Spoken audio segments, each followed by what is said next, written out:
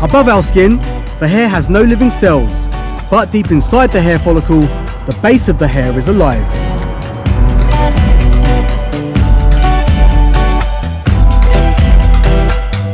Here, blood vessels transport nutrients so new hairs can form.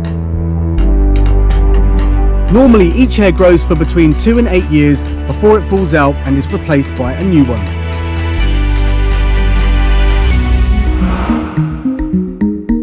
Our chromosomes are inside every cell of our body. These hold thousands of genes that tell our bodies how to develop and function.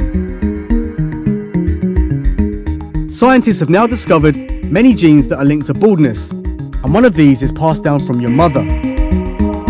But it's not just men that can inherit baldness, and today, 5% of hair transplants are carried out on women.